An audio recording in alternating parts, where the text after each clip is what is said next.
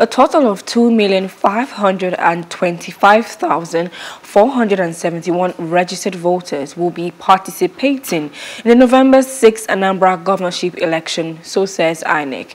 At an emergency meeting with political parties, I.N.E.C. Chairman Professor Mahmood Yakubu said 75,475 valid voters have registered. This is at the end of the first quarter of the continuous voters registration CVR exercise added to the state's voter register. I.N.E.C. boss appealed to the political parties and candidates not to exacerbate this tension of insecurity in Anambra through unguarded utterances and actions.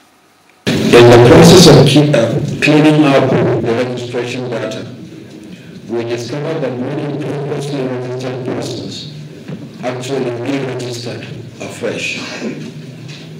As a testimony to the effectiveness of our new system for checking double and multiple registrations, the Commission found out that some 62,698 persons who are already registered as voters in Anambra State went ahead to register again. These double or multiple registrants are invalid by law. We have archived these registrations and will not print new PVCs for them. Their old PVCs remain valid, and they can use them to vote in the polling units where they registered and probably voted in previous elections.